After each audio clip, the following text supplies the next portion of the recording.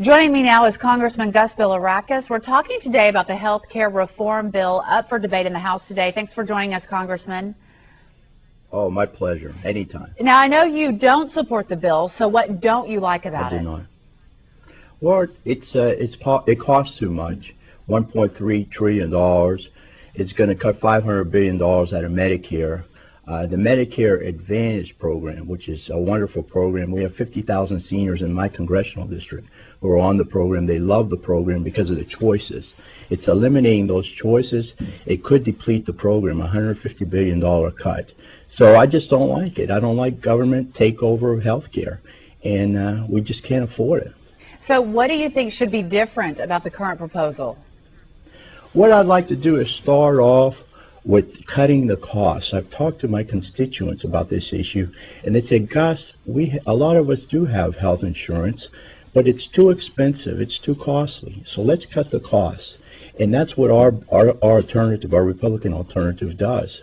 And we do that with tort reform, medical liability reform. That'll cut a lot of the costs. These expensive tests, which doctors are forced to order because they're afraid they're going to get sued a lot of times. Well, that'll cut at least $55 billion over 10 years out of the cost. That, therefore, will reduce the premiums. And we have a CBO score that says that it will reduce the premiums by 10% over 10 years. We also need to purchase health insurance, be allowed to purchase health insurance across state lines. And that'll foster opportunity, empower the individual, and that'll create competition and definitely reduce the cost.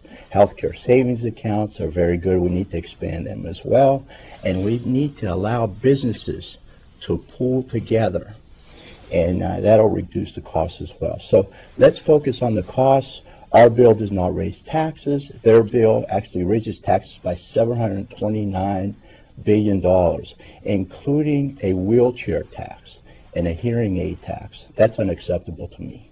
Okay, Congressman, thank you so much for taking the time to join us today. Thank you very much. Thank you very much.